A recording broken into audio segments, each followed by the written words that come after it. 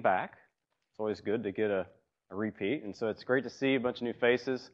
I myself am very jealous because I would have loved to go to a workshop like this whenever I was coming up to speed on these things, and so I hope you find it useful. And after we get through this, there's going to be a little bit of break, and so if you have any questions, I'd love to chat. So without further ado, I would like to talk to you a little bit about how we underwent a project at Agilent, really designed to take what Charles has just described for about the last 45 minutes and try to wrap that into a workflow that would allow us to be a little bit more high throughput in the isotope log type of tracking experiments that we might like to do in our daily research. So there were a number of reasons that we wanted to sort of evolve into this space. And as Charles alluded to, metabolomics is a very, very valuable technique, but it sometimes just having a static picture of metabolism across a series of time points is useful, but it's not totally informative, right? So if we take a satellite picture of traffic at 2, 3, 4, and 5 o'clock, we can see exactly where those cars are at that period of time. We don't know how those cars got there. We don't know how fast they were going. Were they in gridlocked traffic, or were they running at 60 miles an hour? We don't know where they are, where they went. And so it's nice to be able to do something like introduce a tracer that has an isotope handle on it, if you will, that we can use to trace that metabolite's journey through metabolism. And so that's what we wanted to do, is we wanted to expand into this area. And so Charles mentioned touched on another really good point that I want to make in terms of metabolomics versus when it may be necessary to do some sort of an isotope tracking study. So biology is very, very good at maintaining homeostasis, right? And we can survive in all sorts of weird and funky conditions. And so there's certain pathways that are more tightly regulated than others, right? So think about central carbon metabolism, glycolysis, the TCH cycle, these energy pathways that are critical for life. Those are highly, highly regulated. And so just because we see a fold change in our metabolomics, maybe it's over on some ancillary pathway and we think, wow, that's really novel. We found some pathway clear over here that's way away from anything we thought it might be. That may just be what you might consider to be like a blow-off valve. That may be the point at a time where it's not necessary for this particular pathway to be operating at maximum efficiency in order for the cells to still live and breathe. So we want to follow up with, as a prelude to as a post to our metabolomics studies, we need to concern ourselves with figuring out whether are all those metabolites following the pathways that we think, or are they, is maybe that we're just seeing pathway activity somewhere else because there's a more serious problem of dysregulation somewhere in more conserved regions.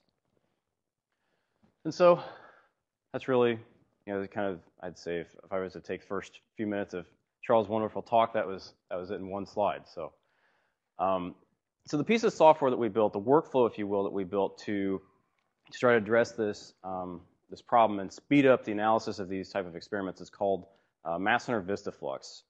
And I'm not going to talk a lot about the the nomenclature and things like that, but there are a couple of terms that I want to familiarize you with.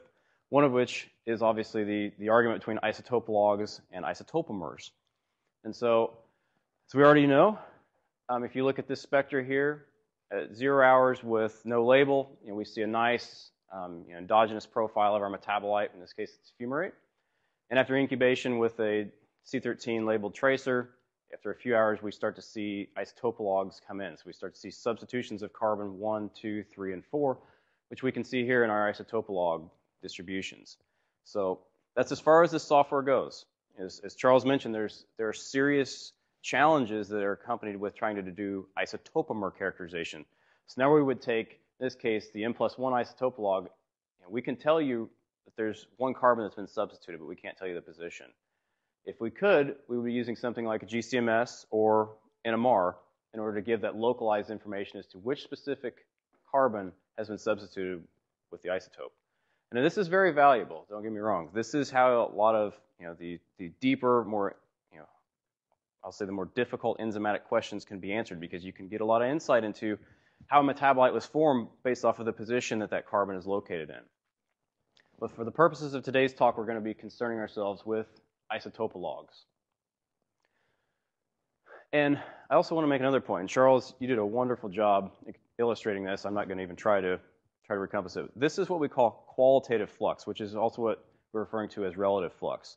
So we're not trying to create a kinetic model here and do a lot of extensive planning and computational work here to try to determine the absolute rates of metabolism.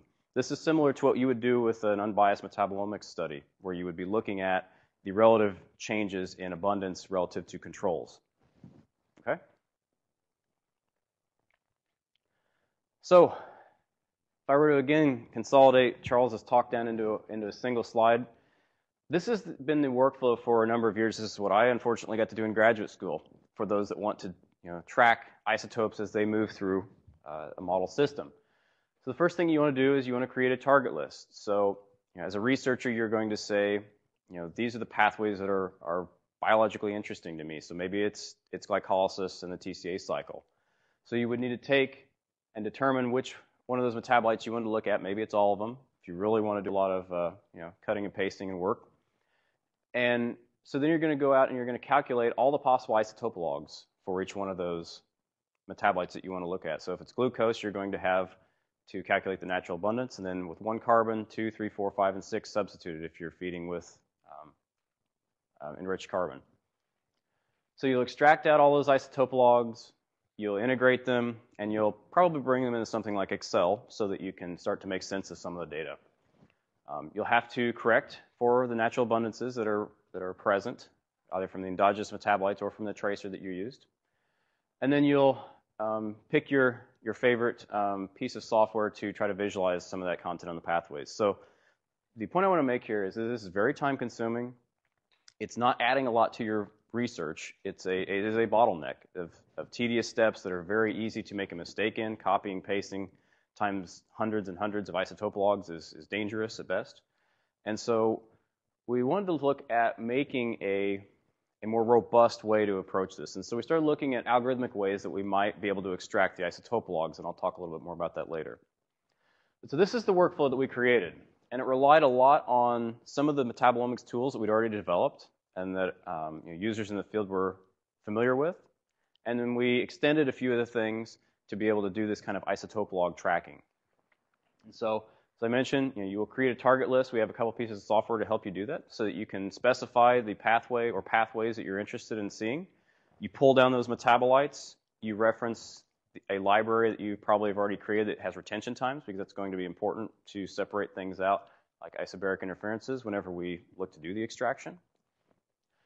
And then we're going to simply acquire data. This is going to be on an LC-TOF or QTOF. It is MS level, untargeted data collection. So we can come back and we can reprocess it as many times as we like in the future. We'll have it for eternity. And from there, we're going to extract the data using a piece of software that we'll talk about in more detail called ProFinder. And then we can visualize those results on the context of pathways using something that's called Omics Premium. So I want to give you just a little bit more technical detail on how to set up this kind of experiment, and then we'll actually do a little bit of a video demo, provided the Macintosh here cooperates. So I did build the video on a PC, so we'll see. So first thing, of course, you're going to want to specify the pathways that are interesting to you. Like I said, you could use the central carbon metabolism example.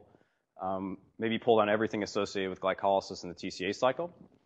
You pull out your retention times, get those lined up, and then from there you really need to just determine the tracer. Now this is something that's going to be, could be more globally, use something like C13 glucose. It's very promiscuous. It's going to participate in a lot of pathways. You just want to see where a lot of label is going, or maybe where a lot of label is not going. Or you can be, more selective in the pathways, and I'll actually show you a case study that's going to kind of illuminate some of that, where you might pick a specific tracer to ask a very specific question about pathway activity. So we set up our target list. We know what we're going to look for in our metabolites, and then we just need to set the instrument up to acquire the data. So I mentioned this is MS level scan data. There's a couple of considerations on the chromatography side. These are not new. These are standard metabolomics type of considerations. One is, of course, you need to be able to separate out anything that's isomeric in nature. So no mass spectrometer on the planet can contend with something that weighs the same, right? It is the same. So you'll need to be able to separate out some of those, citrate, isocitrate, things like that if you're going to be looking at them. And to an extent, you may need to also pay attention to making sure that there's sufficient separation of your isomeric species that you don't have overlapping isotope logs, because again, if they weigh the same, then they're still going to cause you issues whenever you go and do the extraction. On the side of the mass spectrometer, you want to use something that has obviously good mass accuracy. The better the mass accuracy, the more efficient the isotope log extraction will be in ProFinder.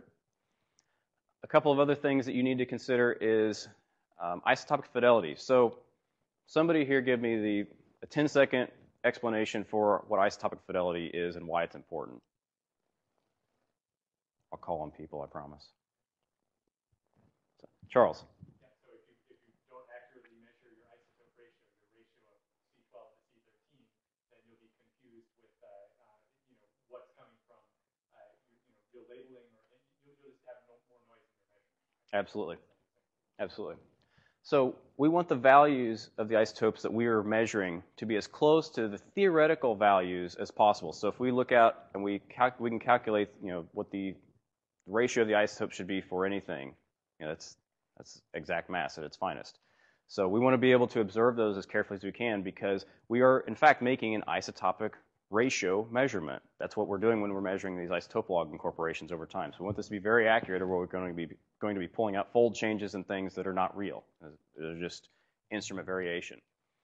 So and the last thing that we need to pay attention to is we want to have as much dynamic range and sensitivity as absolutely possible, because we're thinking about metabolite pools that are going to be varying wildly in concentrations in orders of magnitude. And we're also going to be we're monitoring variations in the isotope log abundances across a time course, right? So they're going to start out at 0 and they're going to work their way up. And so we want to have good sensitivity across the board, and we want to have good dynamic range in order to be able to make all these observations. So once we've created our target list and we have collected the data, we're ready to start mining it with the piece of software I talked about, which is called ProFinder. And so this is a piece of software that we developed probably about 4 years ago. And it was originally an untargeted feature extraction tool because we had a number of collaborators that were constantly asking us for some help on getting from that first step from raw data collection to a compound feature format. They needed to have that in more of a batch style instead of a one data file at a time. And so we created this software with the ability to do targeted and untargeted feature finding. It now supports GCMS as well, so we can look at LC-TOF, Q-TOF, or GCMS, and that's single quad or Q-TOF data in targeted and untargeted. So it'll present the results to you as follows. You'll have a chromatographic dimension here that's been recursively analyzed so that we can fill in gaps in our data matrix and improve, fidelity of our results. We will see the mass spectral dimension here. And obviously, in the case if we're doing isotope log tracking, we will see a kind of a histogram plot of the isotopes as they're incorporated into the across the time course. And so in this case, we are looking at fumarate again, so we can see at time 0 we've got no incorporation, and as we move through from a half hour all the way to 8 hours here in this particular time course, by 8 hours we've got a pretty significant incorporation of the M+4 isotope log, which means all 4 carbons have been substituted. So now's the part where we cross our fingers. So I wanted to give you just a little bit of a sample. This is just a couple-minute video, but I always find that people learn better whenever we actually see the software run and see how you interact with it instead of just from a more hypothetical perspective. So here we go. So what we have here is a simple time course. Oh, you're killing me. There we go. So apparently we will not be playing that video. Let me just back up a little bit, and I'll actually give you some more details. So essentially, with any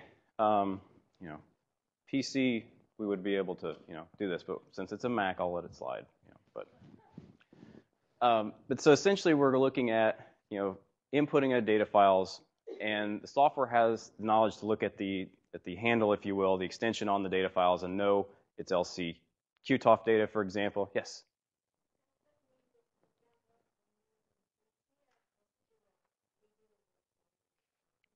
So all of the software that we build is tested in a Windows environment.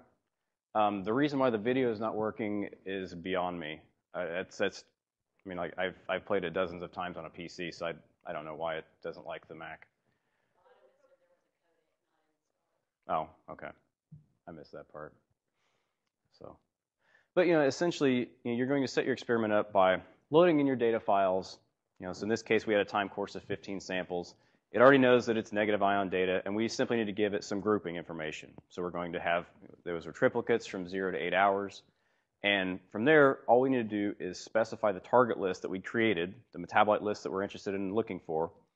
We feed that to ProFinder along with the data, and we've specified our tracer. That tracer can be N15, C13, or deuterium.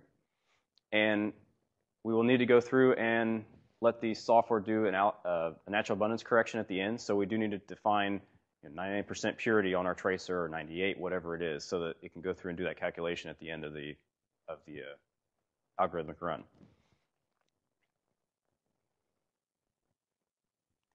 So I want to take a step back now and actually dig into the algorithm with a little bit of detail. So I'm going to talk first about that verbally, about how we approached this question of how we could extract isotope logs in the mass spectral dimension. And then I will actually pull up some spectra and let you see it real life, so we're not just talking about this from a theoretical perspective. So we fed the data, we gave it a target list that had molecular formulas in it, so that it can calculate all the isotope logs that it needs, and we gave it the retention time, so it can differentiate between isomeric species.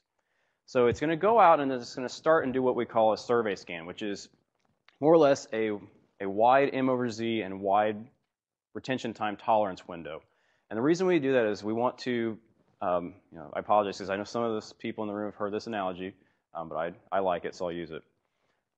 If you are out stargazing and it's a full moon and you want to look at it and you bring out your big hefty telescope, if you start at full magnification, you're going to be looking all around half the night trying to find the moon, right? Because you're at full magnification.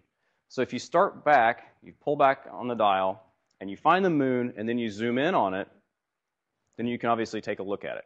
And we're sort of doing a similar thing here with the software. It's an iterative process where we're going to dynamically narrow the retention time and the mass to charge windows as we refine the data step after step. So we're going to start wide, we'll integrate those EICs, and then we'll start to clamp down on our tolerances. So it'll create some new EICs, it will disqualify ions as it goes, and once it's done, it's going to start doing some scoring. And we'll talk a little bit more about that. But it's going to score ions based on the number of isotope logs that it finds, how well they colute with each other, and their relative abundance and their target retention time, how close they fall into that window. So from there, we've essentially determined the raw isotope log abundance. So we need to correct for any natural abundance contributors. And then we can basically be presented with the results like you saw in the ProFinder window in the slide before. So if we now look at some real spectra, and it is reasonably complex, I don't want you to pay too much attention to all the colorations, but the black represents the sum trace. And so that's the summation of all the ions that it found whenever it looked out for all the isotope logs associated with this particular C6 compound, which I think was glutamine, but it really doesn't matter. It's a C6 compound. It wouldn't be glutamine. So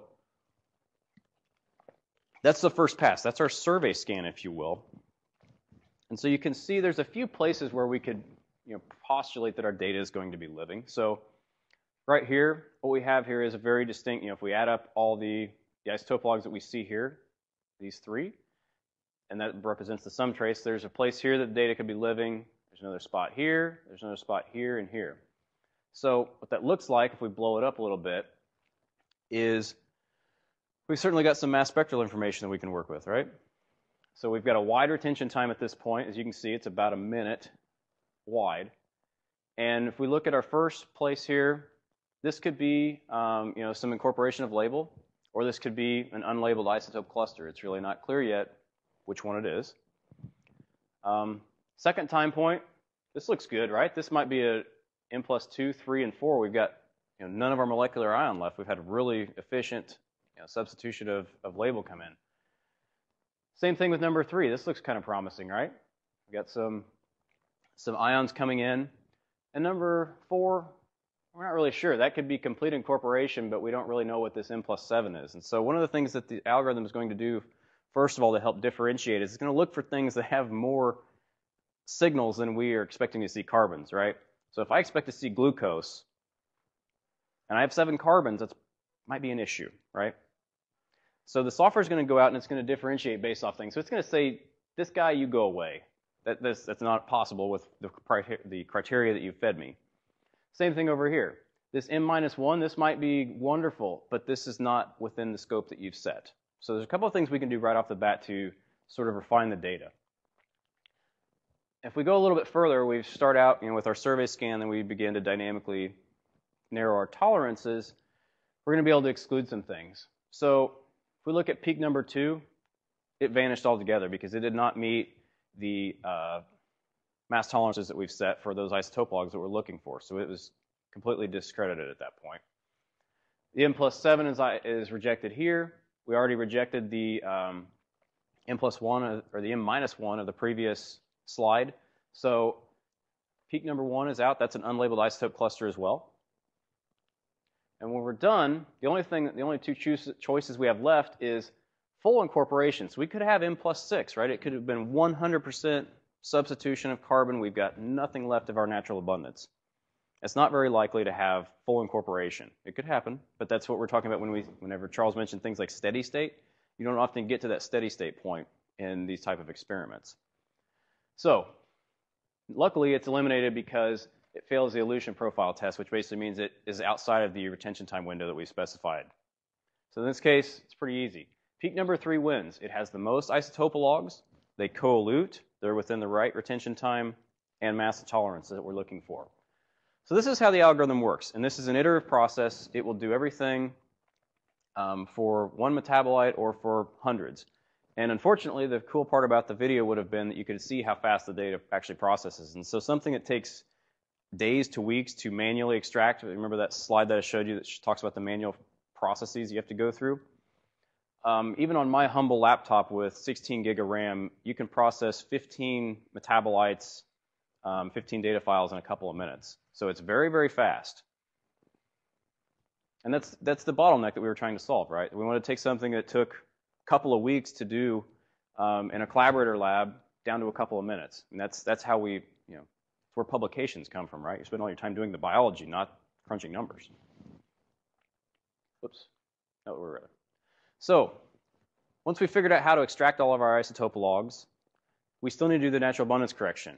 And if there's any mathematicians in the room, you're not allowed to talk for the next couple of minutes because you will, make me look very silly.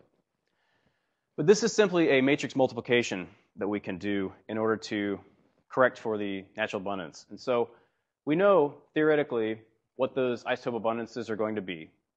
So for our unlabeled products, right? So we can calculate for that and have that pre-computed from the target list that we have. So essentially, we need to figure out what the real isotope log abundance is. The other piece of information that we have available to us are the raw mined values that we found. So we're literally looking for the delta between the two, right? So we can input the values that we've observed as our raw values. In this case, we have to do the inverse. That's why the -1 is there. And flip it around so that now we're solving for this term here.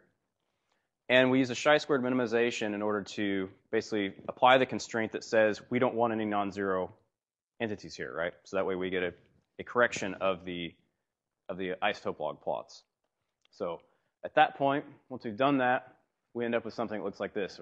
So for succinate, we have our raw spectra here. Where we can see that 1.1%, if you will. And then once we're corrected, it pretty much cleans it up and goes away. So in this case, there was, in that third replicate, there was a tiny bit of incorporation that had happened at whatever this was, I think 30 minutes. So from there, we've done all the isotope log extraction. We've corrected for natural abundance.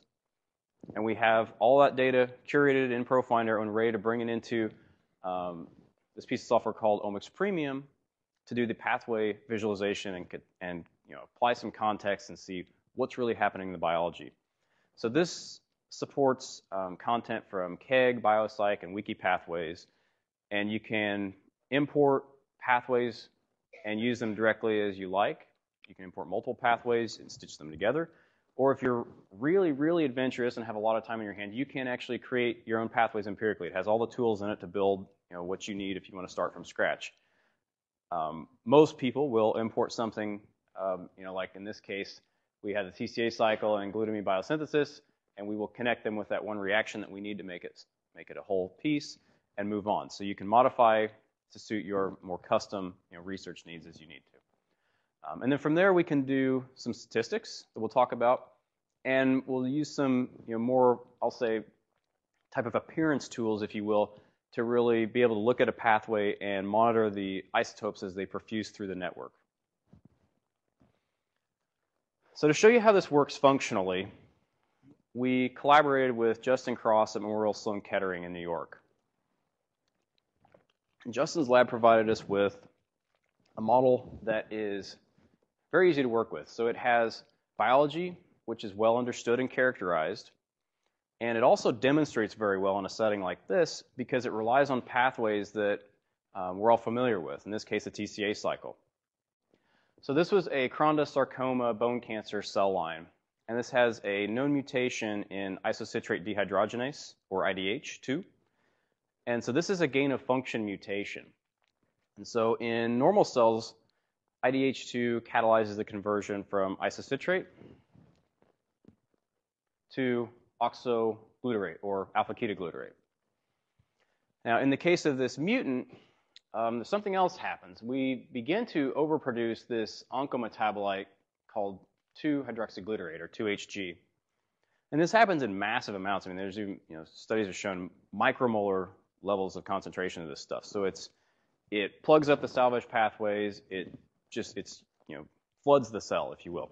So what happens is, not only does it, plug up the salvage pathways, but if you look, depending on how good your eyes are, you can see that this is actually very, very similar in structure to oxoglutarate, or alpha-ketoglutarate. And so it also begins to inhibit the enzymes that are dependent upon alpha-ketoglutarate for regulation. And so what you end up with is permutation of things like the histone demethylases and dioxygenases, leading to a hypermethylated state of DNA, if you will. So what happens is you have a change in gene expression, which then causes things like oncogenes to emerge. You may have the suppression of tumor repressant genes and things like that, and the process goes on, and you can imagine what happens. We end up with some form of disease. So, nice experiment. We wanted to ask a very simple question, though. We simply wanted to figure out how is 2-hydroxyglutarate being formed. And so I talked about picking tracers that can ask very specific questions. And that's an area where we picked glutamine. It's proximal. It's very close to the question we want to ask. We simply want to know, what is this derived from, and how is it getting there? So normal biology would suggest that it would be going to the left, right? Glutamine comes in, our tracer, it would go around. It would be decarboxylated here, come around, and we would see 2-HG with 4 out of the 5 carbons labeled.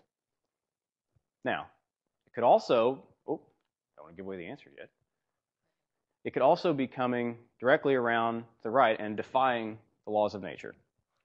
So that's the question we want to ask.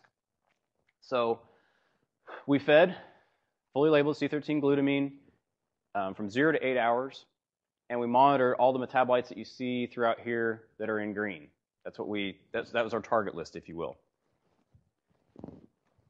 So if we start from our point of question, which is we wanted to see glutamine come in to oxoglutarate, and even as early as a half hour, we see that that's happening. We start to get full, substitution of all 5 carbons in as oxoglutarate. And this zoom in here is just to show you that the algorithm's actually doing a pretty nice job of differentiating between this much, much larger, that's not phthalate, is it? Interference ion at 147. So it's actually still picking up the isotope logs that are down near the very, very baseline here without any issue. So if we go to 2-HG and we look and see what happened, lo and behold, we see not an N+4, but an N+5 being produced in rapid quantity or vast quantity by about 8 hours. If we go over to succinate, so take the left turn on the pathway, we see a little bit of incorporation of label by 8 hours, but as you can see, relative to our unlabeled species, there's not a lot going in that direction. And we've got some other visualization tools that'll make this more apparent, fractional labeling plots and things like that. But you can see, even just from from ProFinder, you can see you've got a vast incorporation of label into 2HG within 3 and 8 hours, and very little going to the left in succinate. So some of the visualizations that we can use to help us make sense of the data are what we call metabolite nodes. And so you can set those up where they just have maybe one piece of information on them that's denoted by color, which we are always very visual beings. And so show me some bright color that indicates a fold change or fractional labeling or just label incorporation, for example. So we can pick and choose. We can use all of them if we want, and that's what we have here for all three of them. So we can see oxyglutarate comes in. We have a fold change here a little bit. That's what the red color indicates. We have some label incorporation, so it's slightly green. It's not bright green. And then we have fractional labeling taking place for sure. And then we can easily look and see, oh, well, the majority of that label is definitely going into 2HG. There's not a lot of it going into succinate, right? Quilt plots are perhaps the most informative summary of your isotope log information. So this gives you the time course and all the isotope log results for each metabolite right here in this little box. So what we have here is 0 to 8 hours on the Y, and we have our isotope logs on the X. And so if we look at 2HG, we can see that at 0 hours, red indicates essentially 100% of natural abundance, which is what we expect to see. And as we move down through our time course, we start to see this turn a pinkish color, and we start to see the isotope log over here come into our visual scanning mode.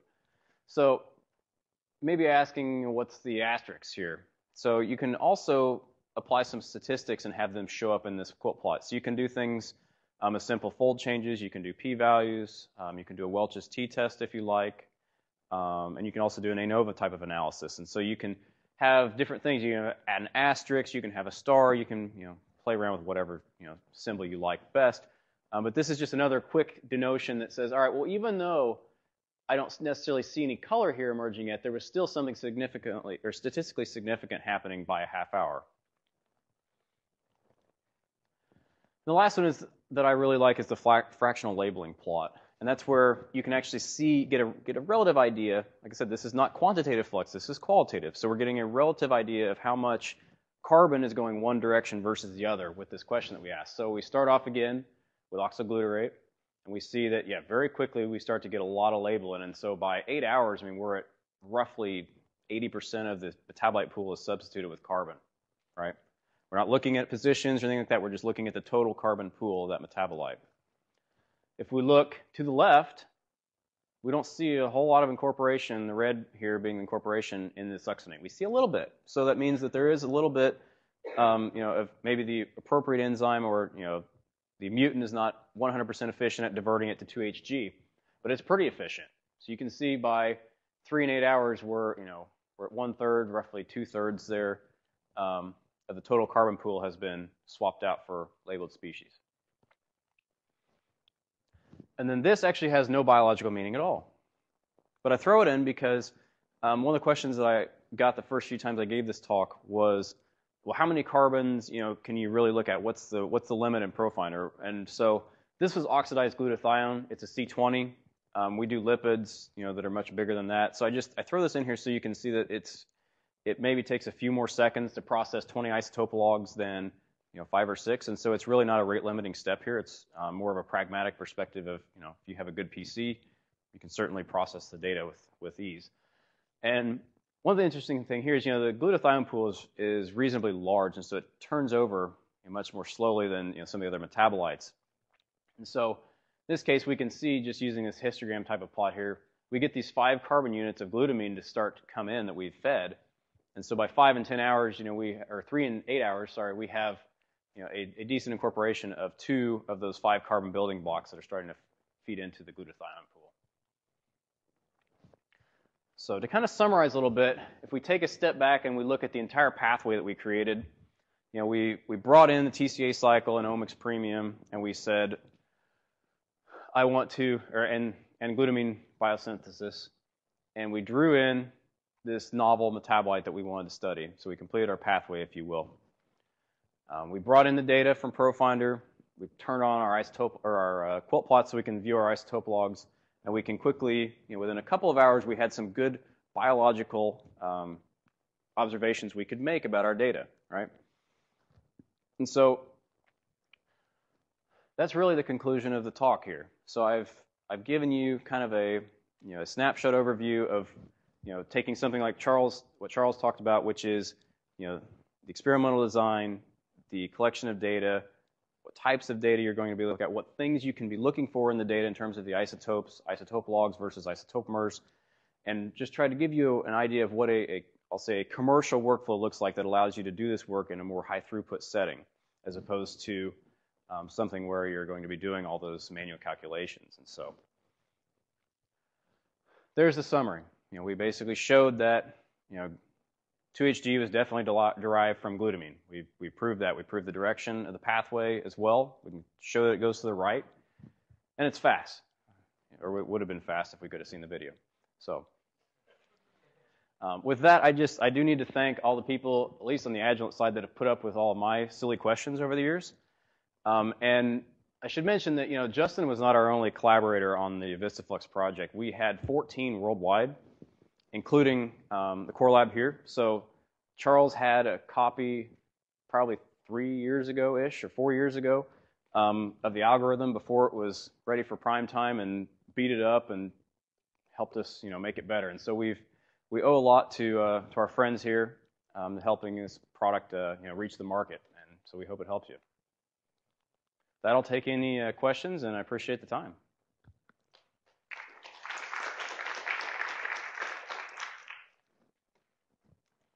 Does the software support triple quadruple data? GC triple quad? No, so it does need accurate mass, LC-TOF or QTOF, and it must be, for better or for worse, it must be Agilent .d files that it's working with. Okay. So yeah, it must be accurate mass so that we can differentiate between, use mass accuracy to our advantage whenever we go through and do the isotope log extraction. Another one, yes.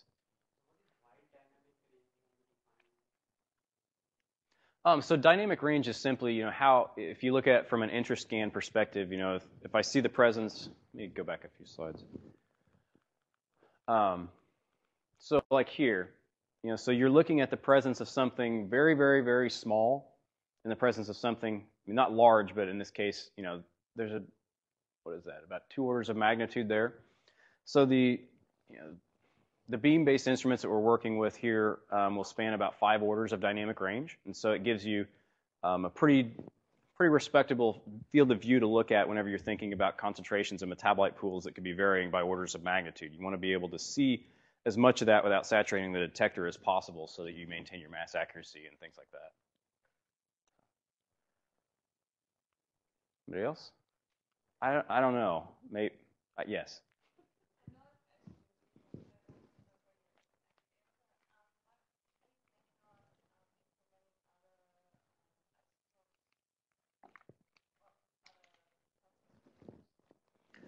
So the question is, are we planning on adding any other tracers? So right now, C13, N15, and deuterium are supported. What I would say is, if you have a serious need, we probably would look at a few data files and see what it would take. I mean, it's from an algorithmic perspective, it's simply changing some numbers, right, in the background. But obviously, the isotope log extraction itself needs to be beat up for a while to see if there's any, each time we went through, we started with C13, for example, that was, we had the most data on, if you will. Got the algorithm to a very, very robust state, and then went to nitrogen. And we learned a few things when we went to nitrogen. We learned a few more things when we went to deuterium. And so, it's something that we could explore. It probably wouldn't be an overnight process to, to enable it. Anybody else? Awesome. I think we're ready for a break, right? Yes, we are. Cool. All right. Thank you so much. Garrison, so a quick announcement. So several of you expressed interest in lab tour. Please see Maureen after the